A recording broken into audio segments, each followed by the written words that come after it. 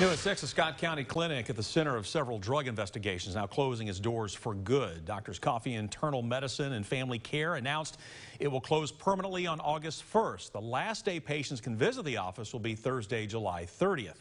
You may remember in 2018, state and federal law enforcement officials searched the clinic as part of an investigation into overdose deaths involving opioids.